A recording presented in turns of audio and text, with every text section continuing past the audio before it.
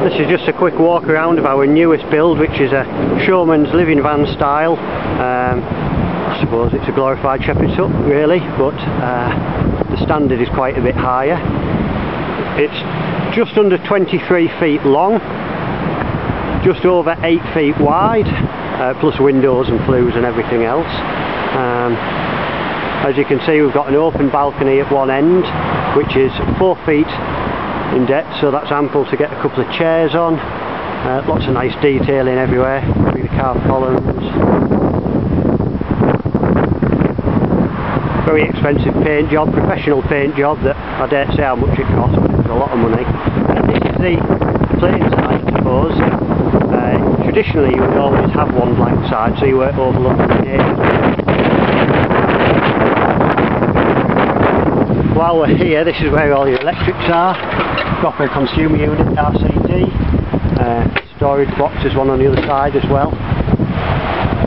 Chassis, it's a 7.5 ton military trailer chassis, so it can certainly carry a couple of ton of this van, no problem. Steering dolly at the front, nice and easy to move. I've got an A-frame. I've actually towed this a short distance behind my Jeep, no problem. I've got overrun brakes on it. I'm not suggesting you could tow it home, but certainly for moving it around it's very easy. Although having said that, I can't find anything in the law that says you couldn't tow this legally, but that's for you to decide. Double glazed windows in the bedroom, a bit more detailing as you can see. So we can get back here and give you an overview. This is the interesting side, I think. Lovely big bay window, double opening windows with that raised roof section. No need for it, just make it a bit different and a bit prettier.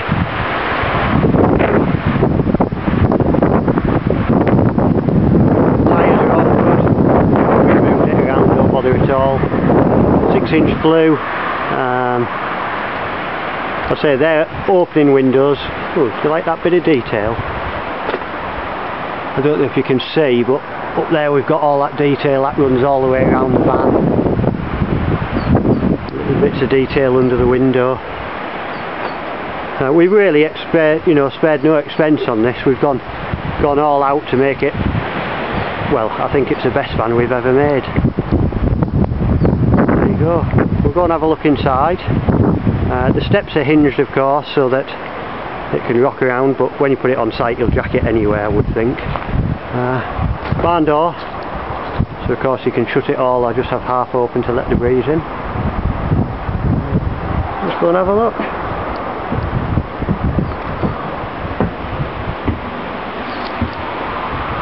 So, big heavy exposed beams, Tiffany lamp covered light shades. Lovely 6 kilowatt Godin multi-fuel stove, so that'll burn wood or coal, and it gets very toasty in here, trust me. Just take the boots off and we'll go in. So plenty of room for a few comfy chairs. I've got an American rocker in. None of the furniture, the chairs and ornaments and stuff are included at this price as listed, but they are all for sale. We can come to a deal if you want it just as it is, I'm sure.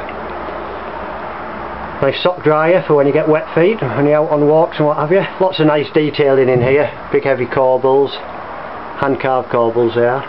We've got double glazed windows to the front, single glazed to the side. Useful little kitchen unit. We've got a fridge freezer there. Hot and cold water from the top, from the tap, and hot water through the little water heater on the wall there. Bit of storage for your cups. Nice little built-in dresser, so there's a bit of cupboard space and drawer space there. Little cooker if you need it. This living section part is, I think, 12 feet long or thereabouts, and then we've got a 6 foot long bedroom, which we'll come to in a moment. We've also got a proper bathroom. We built this with rental holidays in mind really, so what we've done is put a proper porcelain toilet in with an extractor fan, so that there's none of this having to empty chemical toilets every weekend and that type of thing. We're not into that. So a bit nicer for the guests and a bit nicer for you, hopefully. So this is a bedroom. Again, we've carried the theme through. Got two big cupboards at the back there for storing all your clothes and everything. That's a 4-foot double bed, and then underneath we've got two full-size singles, 2 foot 6 by 6 foot. So nice and cosy in here. Lots of storage under the beds for bags, suitcases, what have you. The table just slots into these runners, so it's out the way. And I should say while we're in here, everything is fully insulated. There's 3 inches of insulation in the walls, the floors, ceiling, so it's very cosy. I say the table collapses and just slides into them runners, so it's all out the way to give you a lot more floor space. And there you go. It's a really nice cosy living space actually. I think for holidays it'll work very well, but even for longer term, you know, very cosy, very comfortable, and very inviting, I think you'll agree. So there you go. The painted panels might be gone by the time this hits the web, by the way. I'm not very happy with them, so they may get replaced yet, but we'll see.